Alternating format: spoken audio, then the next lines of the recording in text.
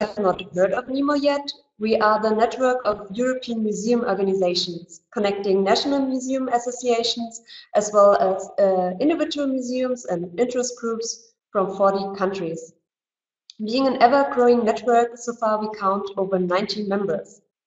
NEMO represents over 30,000 museums across Europe towards policymakers on national and EU level. Furthermore, we share knowledge and train museum professionals through our learning exchanges, our training courses, and our webinars, which are free of charge for our members. Usually we host 3 to 4 webinars per year, facilitated by different museum experts in Europe about diverse topics in the museum field. We are glad that the European Year of Cultural Heritage 2018 is in full speed, but one aspect that seems to be forgotten is difficult heritage. Therefore, we are very glad to welcome Jonathan Eaton and Mirian Bllaci from the non-profit organization Cultural Heritage Without Borders Albania today. They will present us their dialogue-based approach to museum planning at sites associated with a difficult past by showing different methods for setting up a dialogue, engaging different stakeholders. Jonathan Eaton and Mirian Bllaci will talk about the challenges they had to face while preserving the old walls of a former political prison and forced labor camp in north-central Albania, and their efforts to develop the site and establish a museum. You can ask questions during the webinar through our chat, and we will forward them to our speakers. Soon after the webinar, you will find the video on our YouTube channel, where you can also watch all the previous videos and all the previous webinars. But now I give the word to Jonathan Eaton and Mirian Bllaci. Thank you very much. Hello, everyone. I hope you can all hear us. This is Mirian Bllaci speaking, and here is my colleague, Jonathan Eaton. Hello. We are very glad to be having this opportunity to speak together about our work, and thank you very much to everyone that found some time to listen to us. And I see we have representatives from different countries already, and that is very, very nice for us. We both work for an NGO called Cultural Heritage Without Borders that is dedicated to rescuing and preserving tangible and intangible cultural heritage affected by conflict, neglect, or human and natural disasters. Our vision is that everyone is able to exercise the right to enjoy, have access, and participate in cultural heritage. We have been working for more than 20 years in the Balkans and as well other areas of the world, and we work with cultural heritage as an active force for reconciliation, peace building, and social and economical development. This webinar will be about the process we are currently working on, which consists in turning a museum into a museum of former communist prison and forced labor camp that is called Spaç and is located in Albania. Through this webinar, we will be able to tell you more about the context of the site, but as well to speak together about the techniques we have been using. And as you may wonder from the title, we have based our practice on the dialogue concept. And as well, later on, we will be able to tell you to which results this dialogue-based approach led to, and also to discuss with you on our current challenges and the opportunities that lie ahead of us with the site of Spaç. To start with, I would say that Spaç is a site that reminds us that we humans are capable of the worst as well. Spaç is a site that represents a trauma not only for those who have been suffering there, but for an entire country that now struggles to deal with its difficult past. In the second half of the 20th century, a harsh Stalinist dictatorship. And yet, today, Albania doesn't have a site that helps society to physically locate the trauma, and a site that ultimately helps society to turn this trauma into resilience. We will be speaking about Spaç as a site as well that represents an example of contested heritage. And therefore, in our case, as an example of, let's say, of an example that doesn't lead everyone to agree, for instance, on saving it from its complete destruction, or to turn it into a functional site of memory. And even when people do agree, the modalities, the steps, and the finalities are not the same. Therefore, the question that we ask to ourselves all along the process are how we can facilitate this process and move forward through the tensions between different situations, interests, and opinions. And for this, we can recommend that the dialogue-based approach is the only way to serve in a sustained way a diverse array of social and political goals that are associated to sites like Spaç. But also, we believe that every society, everywhere in the world, has its black spots, places that remind us of shameful episodes in the history of a country, or simply put, difficult stories. These places and efforts to work with them can enable people to come together and make civic choices that install, restore, or sustain democracy and human rights. Also, when you will be hearing from us about this project, you will hear a typical example of memorialization, the so-called memorialization project. And we feel that it's very important to say right away that the ability for these projects to bring positive change doesn't depend only on the goals of the supposed end product, but this positive change will depend very much also from the process through which these places, these memorials are created.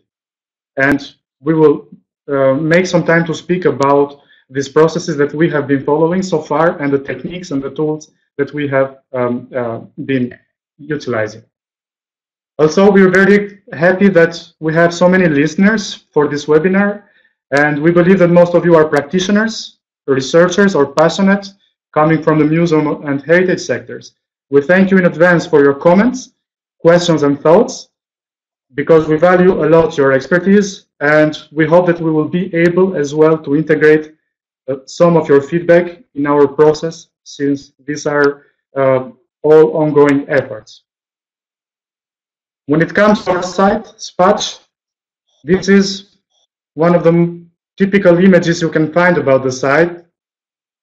Site that is located in the mountains of northern Albania. Albania is in the Western Balkan region, right at the heart of nowadays Europe. The prison was placed near one of the biggest copper mines in the country, so that prisoners could be used as free working forces and work in the mines under very difficult conditions. For many of the survivors from Spaç, this is, geographically speaking, the westernmost gulag type of facility. Like I said, located in the very heart of Europe, of today's Europe. And it's interesting to notice that the site started to work as a prison in '68, at a time, for instance, when France was dealing with the famous May '68 riots. In Albania, the harsh communist rule lasted from 1944 to 1990, and out of a 2 million inhabitants population, 43,000 people were imprisoned, sent to internment camps, or executed. That is to say that 1 out of 50 persons is concerned by this. Practically speaking, every family in the country has connections or is relating to persecution phenomena. From '68 to 1990, Spaç functioned as a reclusion space for many intellectuals that were convicted because of their political opinions. As such, Spaç was and still is considered as the cornerstone of the whole system of persecution in communist Albania. But despite having been listed as a national monument from 2007, only a little part of the former camp remains today. And that is only one of the main challenges we are trying to address in our work. Firstly, the deterioration of the site. Spaç has been abandoned from 1990, and since then, many buildings have been destroyed. Objects also have been lost, and once on site, you cannot see but few traces of life in the prison. A major factor for degradation have been the looting of the sites for metals that have been sold for scrap, and mostly this has been happening because of the nearby populations, which are among the poorest populations in the country nowadays. A second challenge for us is the destruction of the mines. As I explained before, the raison d'etre of the whole prison was the mining activity. Nowadays, all the galleries where political prisoners have worked as slaves have been destroyed or have auto-collapsed because of the abandonment. In addition, the recent decision-making from the national institution have excluded the mining area from the protected area of the monument, leaving thus the monument incomplete or partially meaningless. Also, difficulties have arisen when recently a private company has started activity, the mining activity, in the same places where the prisoners used to work until the 1990s. Lastly, the other big challenge for us was that Spaç is also an object of a big paradox, because everyone agrees in Albania on its importance, but for a long time no one has acted in order to preserve it. And to a large extent the site remains still an object of heated political and historical discussion and tensions that have prevented further action to safeguard it. In this difficult context, and with the multiplicity of voices and interests on Spaç, we have chosen to base our work on the facilitated dialogue approach. As you may know, dialogue comes from the Greek words dia and logos, that literally means to be speaking through speech, through words, and through reason. As such, dialogue is a mode of communication which invites people with varied experiences and often differing perspectives to engage in open-ended discussions. A process like a dialogue requires participants to move beyond the surface assumptions that inform their beliefs.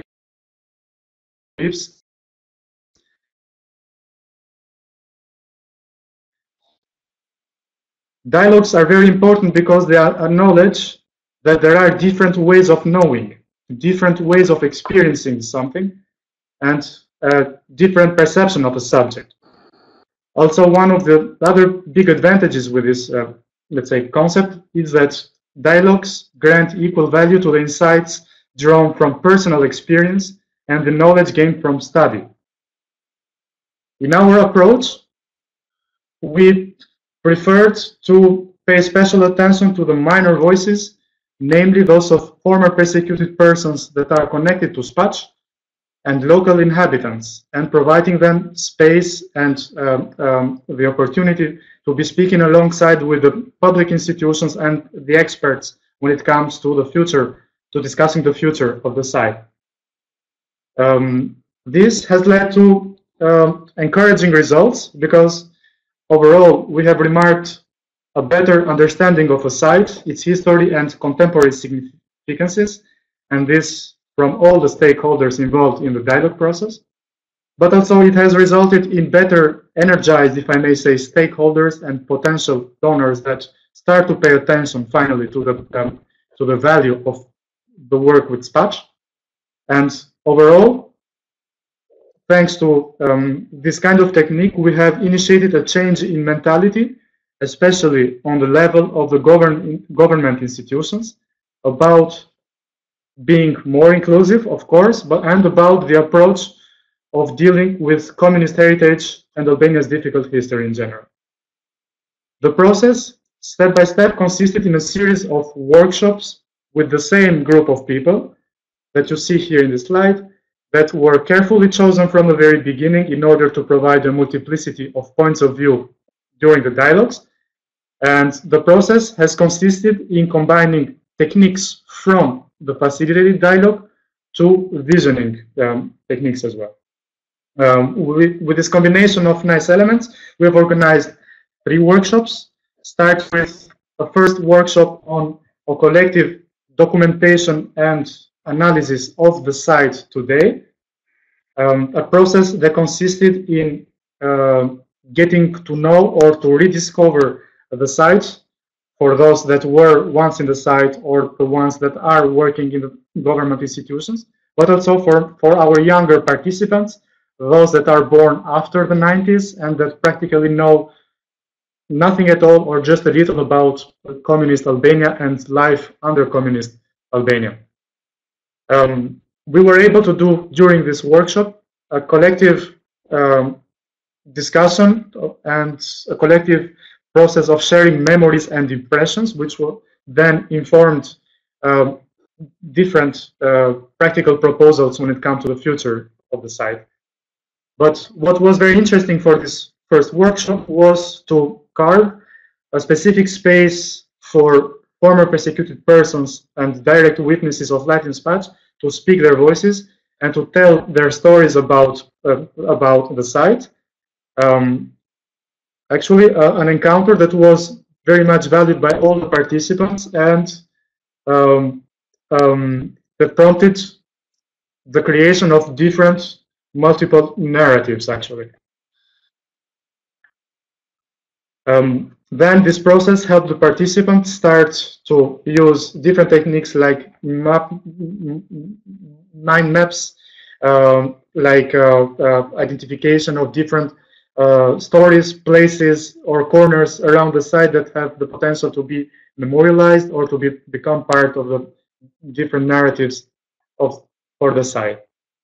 Once this first step of the analysis completed, we proceeded to the second workshop, which involved a bit more of visioning techniques in order to come up collectively with a set of defined values that would lead to the different choices of memorialization. Collectively, again, participants identified keywords and the key statements for the site in order to come up with different, let's say, tools and descriptions for what is a shared vision of the future of the site. It's important to notice once again that once entering in the dialogue stages, every participant or every representative of stakeholder had his or her own opinion about the future of the site. While at this point, at workshop 2, at the end of the workshop 2, people had somehow a better collective understanding, a better shared, let's say, idea of the future of the site. And that led to a further stage, which was to define collectively again, and I'm insisting on purpose on the word collective. Collectively, we defined the key objectives that would then lead to our third and final workshop, which was the coming up with different proposals and concrete steps ahead. As, like I told you a bit earlier, one of the biggest weaknesses of the site was for its main stakeholders to take action in order to preserve it. In concrete terms, 3 main objectives underpin the roadmap that has been shared and discussed for Spaç. Firstly, speaking, education, interpretation, and public engagement as a way for the site to deploy its potential beyond its physical location and to impact the overall system in Albania. Secondly, the focus was on buildings and infrastructure as a way to provide safer visiting conditions and improved understanding of the site, its people, and its stories. Thirdly, the emphasis was put on the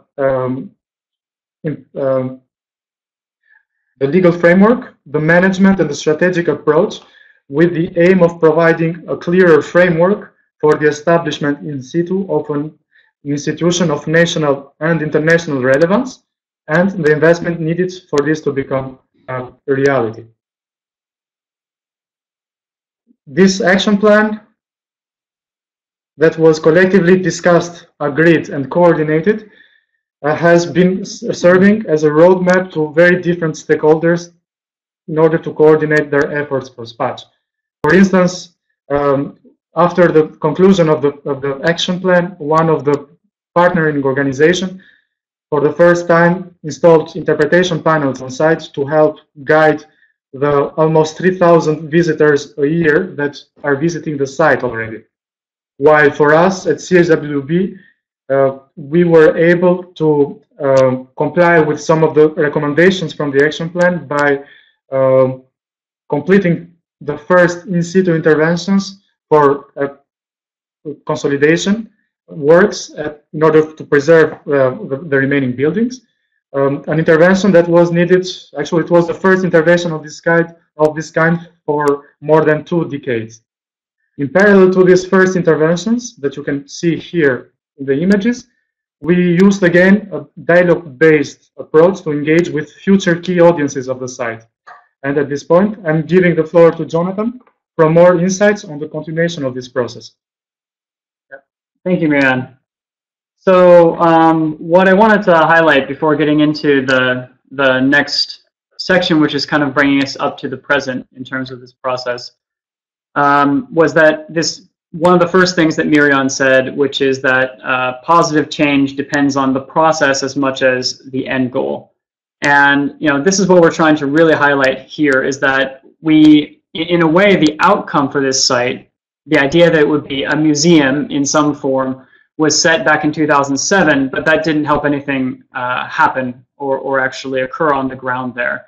And so what we wanted to do is okay, we have this sort of general goal in mind that something should happen on that site. It's an important site, but we didn't want to set in stone exactly what that would be, because we wanted to have the chance to develop that along with a very broad, diverse group of stakeholders, so that actually what comes out of that process is then owned jointly by all of us. It's not something that we've just created and imposed on that site, but something that we've done together. So I'm going to go into, oh, I've discovered I'm not completely in the video. There we go. Center myself a little here.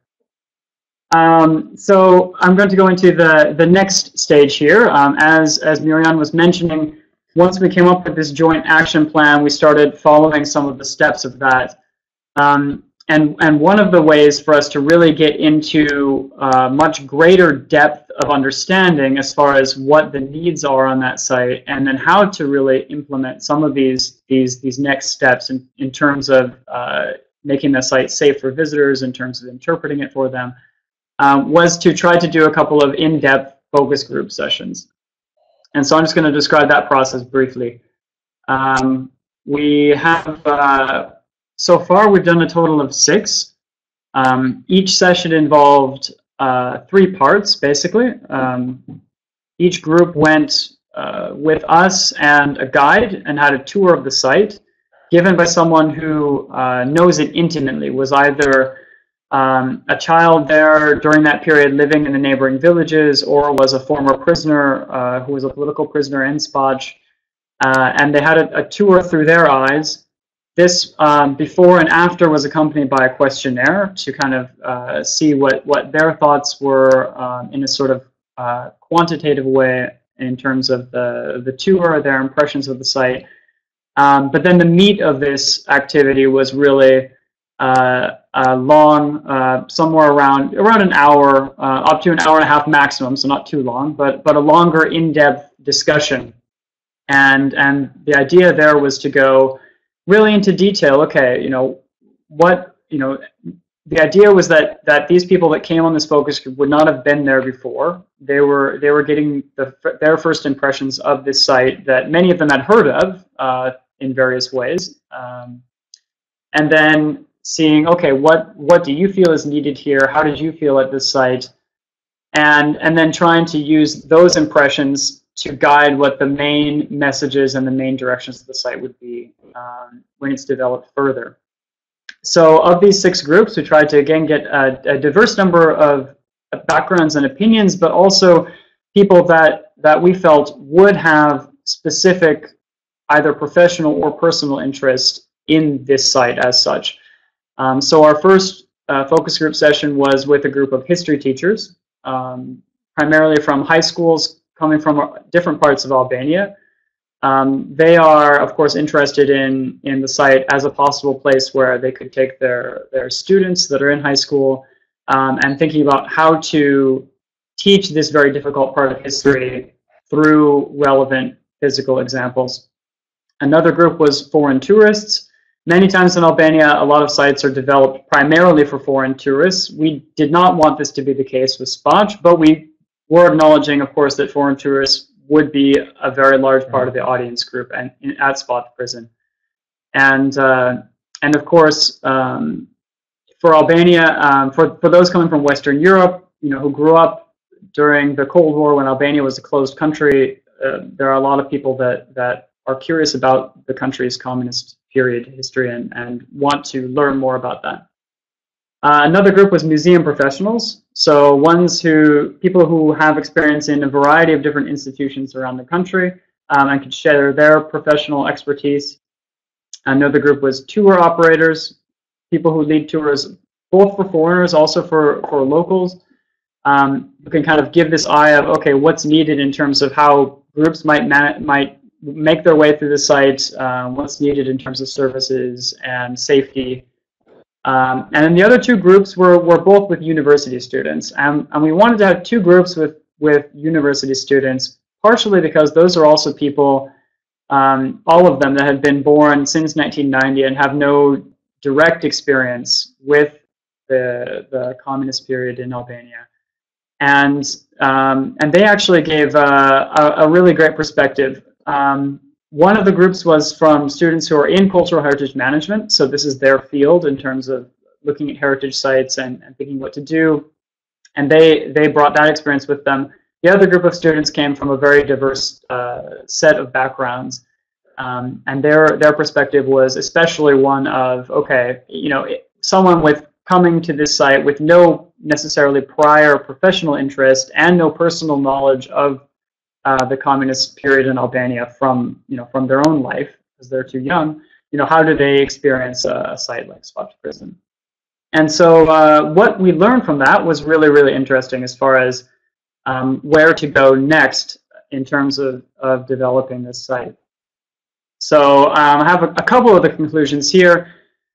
The first group of them here I've called Whose Story, Whose Site? And this really gets to some of the deeper questions behind this. So when we have a site that represents a very painful history, both for a direct painful history for the people that experienced it and their family members, but also represents in a way the painful histories of families all over the country, whether or not loved ones of theirs were in Spaç, but that suffered in other ways under the communist regime. We thought, okay, so who is being represented at Spaç Prison? Whose story is it? And what really came out of those focus group discussions very, very, very clearly was that it is everyone's, and each person has their own story of persecution, and there are also their own stories of resistance, of the people that survived it in various ways, of people that whose families did not give up on them despite facing great pressure to do so, of others who were actually managing to create literature, poetry, songs, art, even in illegal ways during their time in prison. All these stories of resistance that accompany those stories of persecution and suffering at this site. So what we really discovered was that in every case, it's the stories that are the most important above all else, and those personal stories, and that it doesn't belong to any one set of personal stories, but the multiplicity of them together. And so one key conclusion that came out there was that in many times when we work with heritage, we're focusing on the physical fabric, and we're focusing on preserving that. And here in Spaç, the idea was that, okay, anything that we do to conserve and preserve the physical fabric of this place, it's secondary to preserving those stories. The physical place itself, it becomes, as Mirian was mentioning earlier, it becomes this physical and tangible moment and location where these stories can come out and can really be felt as something real and lived. but the value of the site is in the stories themselves more so than its physical fabric. And so the other thing that's really that comes out of that then is this connection to the lived experience. So at that site, what people, and this came through the focus groups as well, having that tour with a former prisoner, what people really need to experience there is that direct connection with a witness. And at the moment, there are still living witnesses to that period. But of course, as time moves on, the direct witnesses will pass on, and we need to be very active in collecting and preserving those stories in connection to the site. So this brings us to another really important element of this this former prison, which is connecting the past to the present. And this is something that we feel working with the site that there are definitely legacies of the previous of Albania's difficult past today in the country. Some of them more obvious, some of them less so. And this site really helps to, really can and should be a way to try to make connections between what happened in the past and today. And that's not to say that the same exact thing is happening, but that's to say that even in society today, which is much more open, we still need to be thinking about human rights, thinking about these issues that were very present in the past, and teaching and learning how to defend our rights today. And we were really impressed that this is something that, even without opting, came up within the focus group sessions. We, of course, have many interesting quotes from that time, but I wanted to highlight one in particular, which is that one of the university students in one of the focus groups said, she was saying, even in the very harsh conditions of communist Albania, there were courageous people that took the initiative to come out against that regime because their rights were not being respected. Regardless that they were in those conditions, they still believed and had hope, and this gives us the strength today, in the moment that rights are being violated, not to stay silent. And this, to us, was really powerful. This is something that, just from a very short tour and a brief introduction to that site, this is what one of the participants of the focus groups, this was her reflection on that experience. And this, this showed us all of these things in a nutshell. That it's about the personal stories connected to that place. It's about those stories of resistance as much as it is about persecution, and it's about that connection today. And so this is a direct giving us the strength today not to stay silent when rights are being violated, and that was very powerful. So through all this, this has really helped us see Spaç as a site of conscience and not only a site of memory. And I want to kind of tease out a bit what kind of I feel this difference is between site of memory and site of conscience. And this is something also that, working with the International Coalition of Sites of Conscience, which is a global network, has kind of helped us see how this works as well. So in many ways, a site of memory is a place where that has a really a powerful connection to history, to personal or collective memories. It's a place that tells us that we should not forget, that we should always remember. The difference that we feel with a site of conscience is that it certainly is a place that has a deep connection to memory. It's asking us not to forget, but it's taking us one step further. And it's saying, okay, not only should we not forget, but we need to take action. So it's demanding that we take responsibility for resisting oppression. It's demanding that instead of just remembering, we also take the next step and we act in order to guard against oppression and to protect human rights. So we felt that that's a really, that is actually what the site means to us, and we felt that was what the site meant to those who participated in the focus group sessions as well. So what this gave us actually was, okay, for Spaç as a site of conscience, we actually got a twofold mission for the site that came out of that. So one, which was a very clear thing, even from before the process, many felt that it should honor the memory of those who suffered under the harsh conditions of the prison. So honoring their memory, remembering the suffering and the persecution that happened there. The second is what we feel really came out of this process, which is to provide visitors with a human-focused civic education that helps them understand how oppression arises in society and impels them to take positive action as individuals and as members of society. So this is taking that next step. Okay, Spaç, we can remember and we should honor those who suffered there, but how best can we honor their memory? And that's to really tell us to be good citizens and to take action to make sure that that kind of oppression doesn't start to creep into society again. So with that, we came up with kind of a sort of a main slogan or a mantra that came out of this process, which is that taking action is more than a choice, it is a duty. And this is guiding the next steps for the site as well. So what we've been able to do, actually coming up with, through the whole dialogues process that Mirian discussed, and then through this process of focus groups, which the consultation is still ongoing, but even through what we've managed so far, we've come up with a rough sort of concept for the site. So how do we unlock dialogue and this key word again, action, through Spaç Prison? And this follows in many ways the structure that was laid out in the action plan that came from the dialogues process before. I'm not going to go through every one of these points. There's a lot of them there. But the basic idea and the sort of the main components is that how do we then take this very, very large project, this very large process, and we respond directly to the needs that were identified on that site and by the people that were coming from very different backgrounds and working with us in order to break this into manageable steps and make it a reality.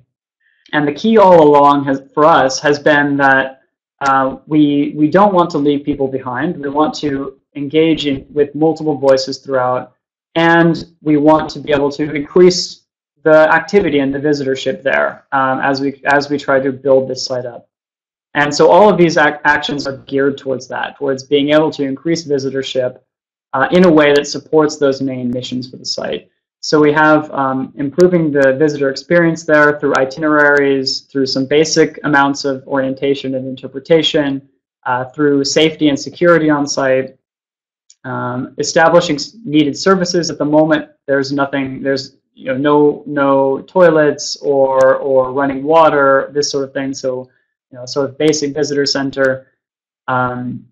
Setting up various experiences where people can connect directly to firsthand witnesses, and then kind of in this key objective 2, which is turning memory into action, this is going more into programs. So okay, how can we then maybe establish a training center for history teachers, or have a school on memory and human rights, these sorts of activities that can really activate the site for this reason, for memory and as a site of conscience. So one other, one of the points I want to just go into is just these different ways that we can sort of activate the site and get more and more people experiencing it in different sorts of ways. This is actually another quote from the focus group, the one with foreign tourists, talking about a young man actually who was only a few years old when his family was living nearby the prison in one of the last houses going up to the prison, and they saw many prisoners going by, the family members of prisoners going by, and helped them out on their long trek to visit their family members in prison. And he gave a tour for this group of foreign tourists, and one of them remarked that it was remarkable having this man whose father worked at the prison, who spent his life becoming a witness, to give the tour. He was authentic. His life is bearing witness to what his family was involved in, whether by wish or not during those years. And this tour is very open, and this is not a person who was a prisoner there, but a person whose family was touched deeply by that prison and by what was happening there. And this shows the power of that direct connection. The photo there is actually one of our university students that was participating in the dialogues, discussing with a former prisoner who has been very active in telling his story. He shares with young people whenever he has the chance. And he is a remarkable person as well. He harbors no hate in his heart, but he just wants to share his story, and he wants such things to never happen again, and that's his goal. And so this is really something that kind of shaped our view as people coming and working with a lot of different types of heritage sites, many of which are sort of beautiful heritage, and we're focusing on this kind of physical preservation of beautiful heritage. You know, this very visceral connection to the story of the place was something very strong for us. So there's many different ways of kind of you know, looking at this sort of visitor experience on the site. I'm just going to go very briefly. One is, of course, a survivors tour, talking directly with people who want to share their stories, and many people do want to share their stories.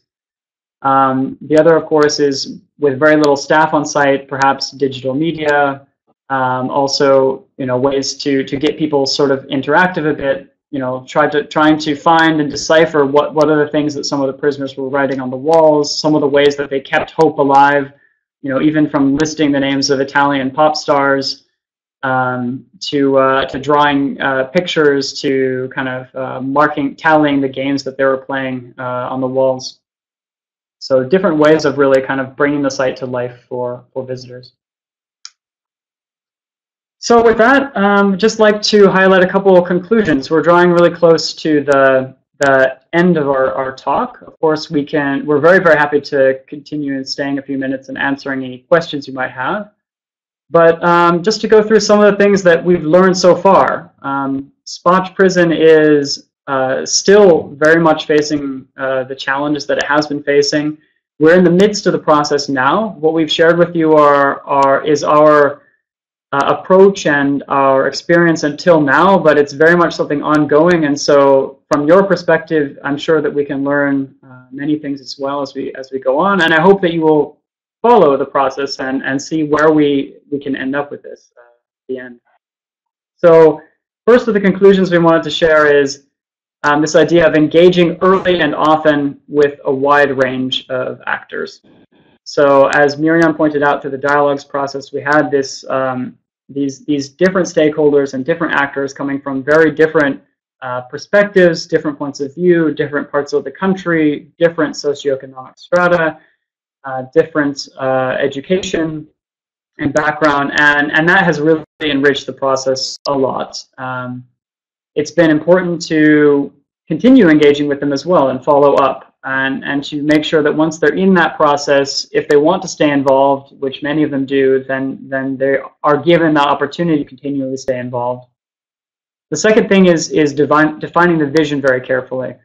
And what I mean by carefully is mostly in full consultation and cooperation with the people that you've been working with. And this means that also to allow it to be flexible and to keep in mind that the process is the key here, and that following this process that is as open as possible and as inclusive as possible is going to give the best possible result in terms of a site that can feel owned by everyone and in service of that key mission.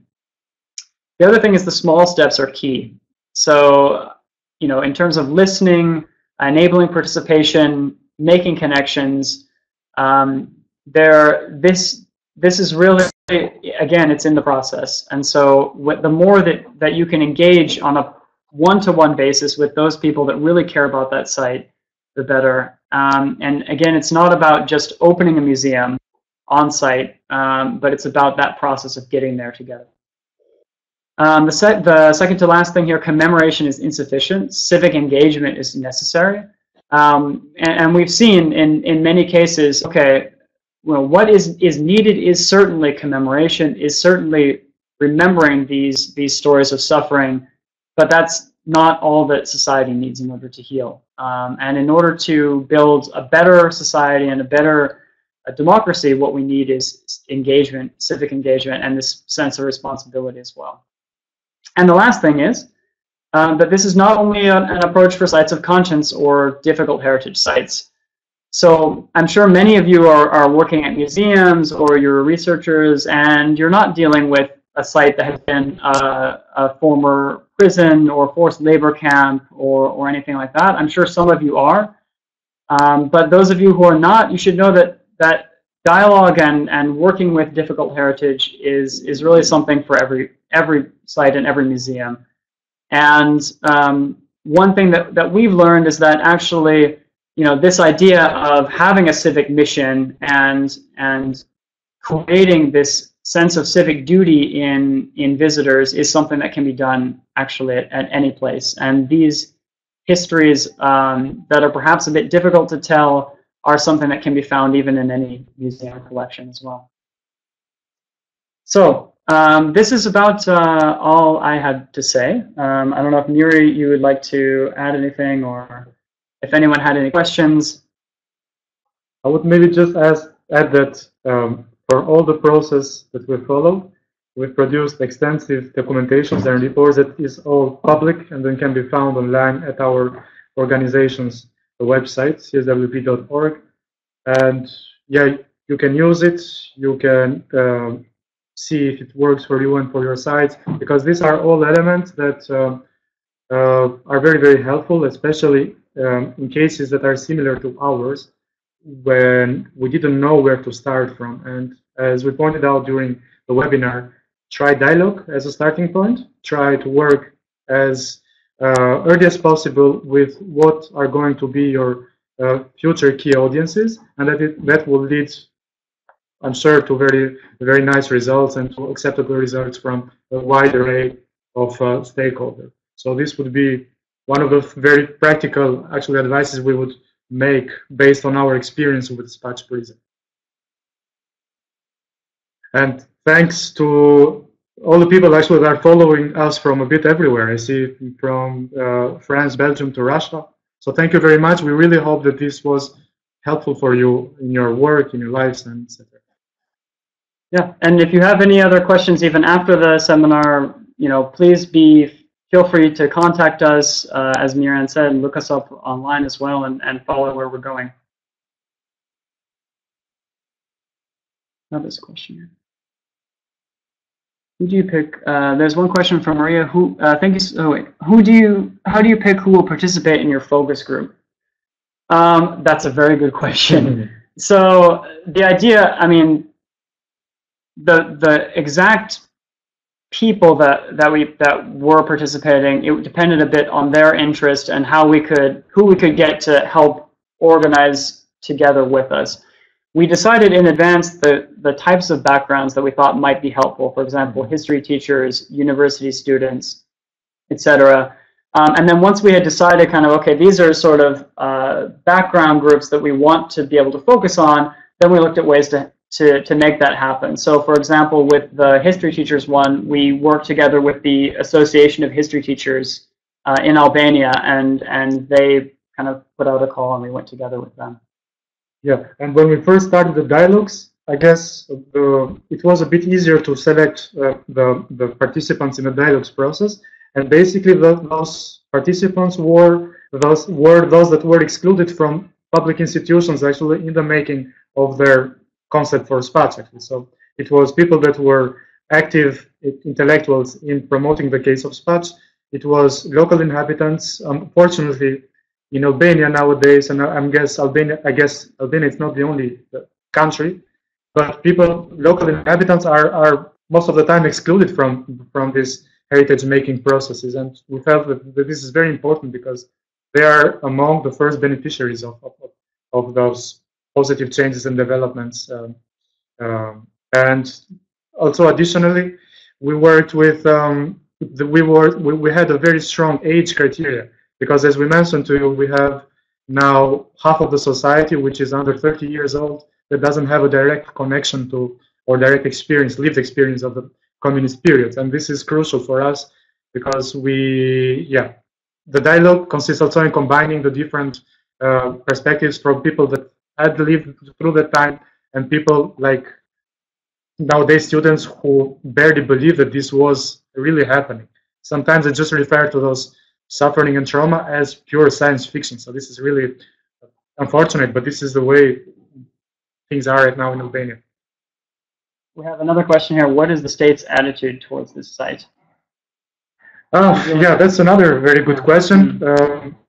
As Jonathan mentioned, the site was declared Monument 2007, so 11 years ago. Until now, very few actors actually were able to commit and then to do interventions on site that improve the situation there. As far as I know, only two organizations, a partner organization from Škoda in Albania and us. Their attitude is positive in the sense that they do not, let's say, hand obstacles to people that want to save Spaç.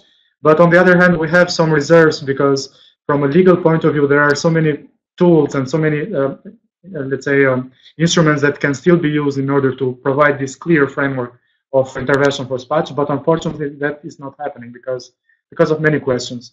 First of all, Albanian institutions are poor institutions. When it comes to financial commitment, it's a bit difficult. Secondly, there is a problem of capacities. These questions like Spaç are relatively new topics of discussion and new, let's say, new areas of expertise for Albania. Therefore, yeah, we are all kind of struggling to find the best possible approach. Thirdly, as I mentioned to you, a private mining company has started to work in those exact, let's say, mines where prisoners were working a long time ago. So there is this, let's say, superposition of the immediate economic interest to the long-term cultural interest that benefits actually the society and the country. Up to now in Albania, always the short-term gain, financial gain, is always prevailing on cultural, let's say, concerns. So yeah, on many levels, yeah, we would like the institutions to be more involved and more, acting, but this is the situation we have to deal.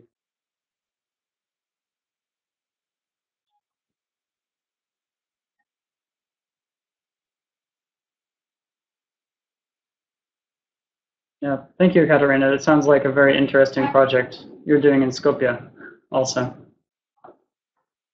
Mm-hmm. Yeah, just in a nutshell about the state, I mean, yeah, Spaç Prison is not a priority, and that's clear. But at least the institutions involved are willing to cooperate and interested in what we're doing.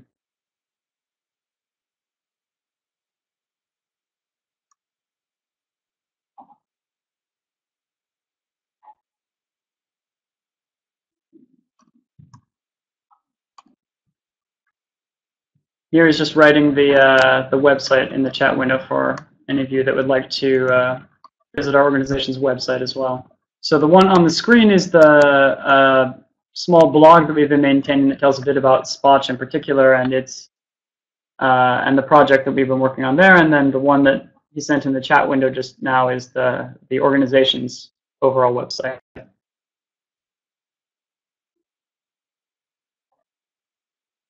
Maybe another similarity between this case and other cases like Spaç in the world, or at least in the Balkans and Eastern Europe. Like I said, sometimes it's difficult where to make the step and which direction to take.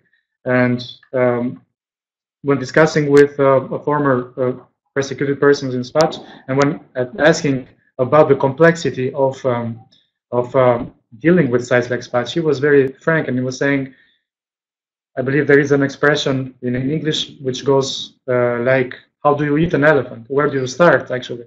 And then he was saying, it's simple. You just cut it down to, pieces that you can handle. And as John mentioned, those smaller, dividing a bigger problem, complex problem into smaller, more manageable tasks, actually, it's really a very, very helpful way to move forward with this kind of project. I don't know if you share the same experience as us for this.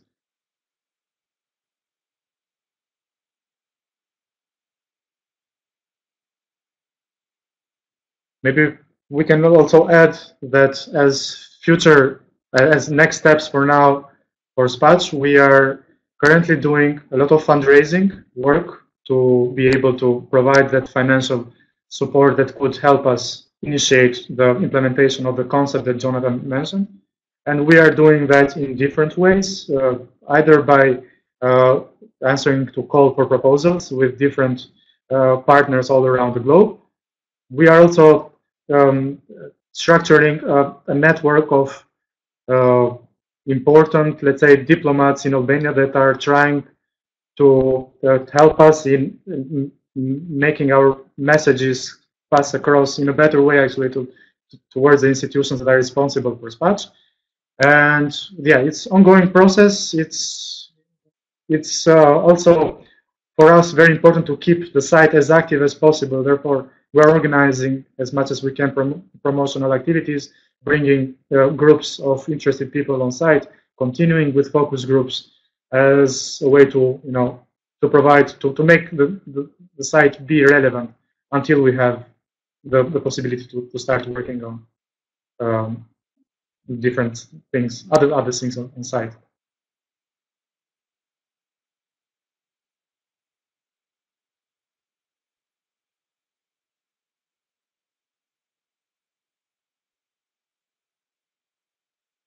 Is there any other question? For sure, we can keep talking about this for hours and hours, but how do you, Lisa Silva says, how do you deal with opposing views between your participants in the dialogue? I'll be very short about this, and actually the whole essence of dialogue is for the participants in the dialogue to feel in somehow discomfort sometimes, actually, because of the opposing views. So I would say a successful dialogue discussion is also entails this kind of awkward moments, but for those awkward moments, moderation is very, very useful. And yeah, we managed somehow to to make discussions constructive, although there were opposing views, and there are definitely techniques and tools actually that can be used for effective moderation. And through the help of the International Coalition of Sites of Conscience, we have developed as well a toolkit on how to organize dialogue-based events or activities with a very strong focus on moderation tips and techniques. And this is a document as well that you can find online at our website. Yeah, the idea, of course, being that, yeah, opposing views don't necessarily need to be dealt with in the sense that they don't necessarily need to be resolved. They don't need to two people with opposing views don't necessarily, through this process, have to agree on a viewpoint, but the key is that they see the other person's viewpoint as valid from that point of view, and that's what you try to work towards with dialogue.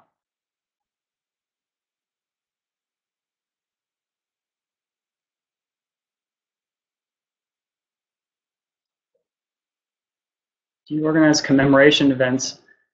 We have not organized commemoration events, but some other organizations have done that, and so that is something that, every year there's an event to commemorate the revolt of Spaç, which happened in 1973 and was one of the major moments of sort of anti-communist revolt and resistance during that period of history.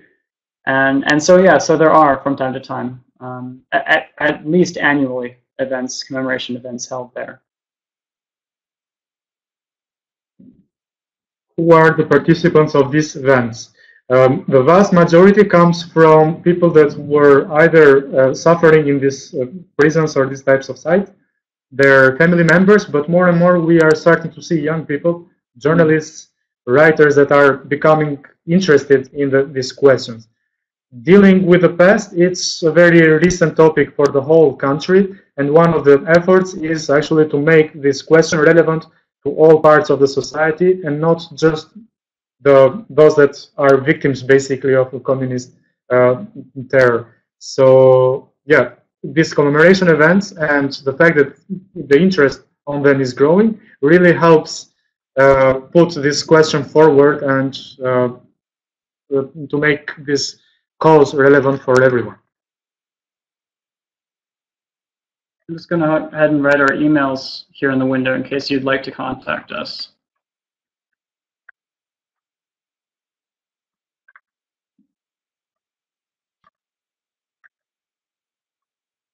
Also, in relation to the commemoration activities, it's very interesting that for this kind of sites like Spaç, who are just starting to become, let's say, functional sites of memory, it's always very useful to have during the year events that mark the site in a way. And then this commemoration events is very important because then you draw the attention from important persons, if I may say, from the high up officials of the government to foreign donors, to embassies, to people that are interested in the cause. So it's very important to have, let's say, a commemoration activity, or at least one date, I would say, in the year, in order to have this group effect actually coming together for a specific day to commemorate the site or its history. Yeah, and this is all related to activating the site. So the more events that can be happening there, and the greater variety of events, the better. So annual commemorations are one thing, tours with school groups are another, and then the idea being to sort of activate this site through as many different types of activities as possible that all are appropriate in terms of the commemoration, but also the civic responsibility.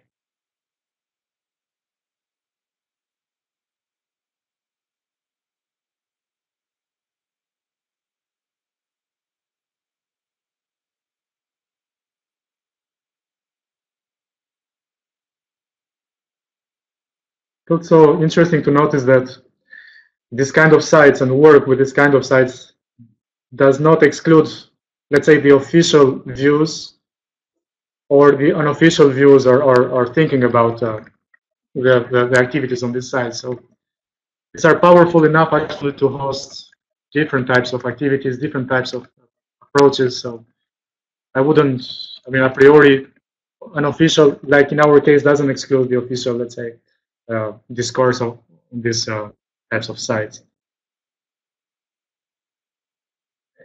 Ardit has another interesting question. Are Albanians ready to accept the inconvenient past and the difficult heritage? Yeah, another great question. I would say that I don't know if they're ready to accept it or not, but I think Albanians are ready not to deny anymore in block what the past was, be it for its positive effects or negative effects. So I think it's very important for us as society, and I'm speaking as an Albanian, as a young person that has very little experience of that period. It's for us very important to start considering all the different shades of gray, all the nuances of the discussion, and to develop a specific, let's say, critical attitude towards actually what the information that have been circulating, etc. And most importantly, like Jonathan said, actually it's important for us to acknowledge that we all individually have a kind of a role into stopping these mechanisms that may lead again to the worst possible experiences. So I think that's one of the main questions actually to deal with when we work with this type of sites.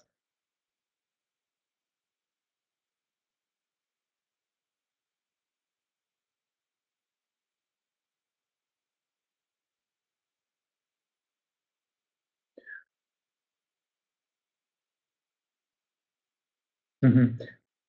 You want to take it? Yeah, sure. Yeah, Dorina says, do you plan to collaborate with public universities? This is something that we have been doing, actually, although more directly with the students themselves so informally, I would say, rather than formally.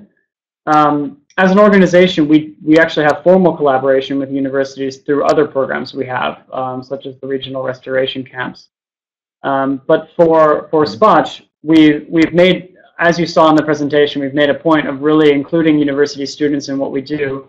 And what we would like to do actually is do even more of that. And as we start to implement some of the steps that were in the concept, I think it would be really, really important to have university students as some of the ones implementing those. And in terms of collecting oral histories, in terms of doing research, in terms of being a part of creating that site, I think, yeah, universities would be really, really key. And in order also to give relevant experience to the next generation of professionals that are going to be working with these issues. So yeah, the answer, I guess, is a bit of yes, we've been collaborating, but not really so formally, and we would like to do more in the future. Especially this kind of activities that deal with activism and memory projects. I think this is very crucial. For us, it's very crucial that university students actually help us with those aspects, besides the one that John mentioned, in order to give it really this proactivism and this kind of will for the site to move forward. I think we can only manage that with young students, actually, and young people in general.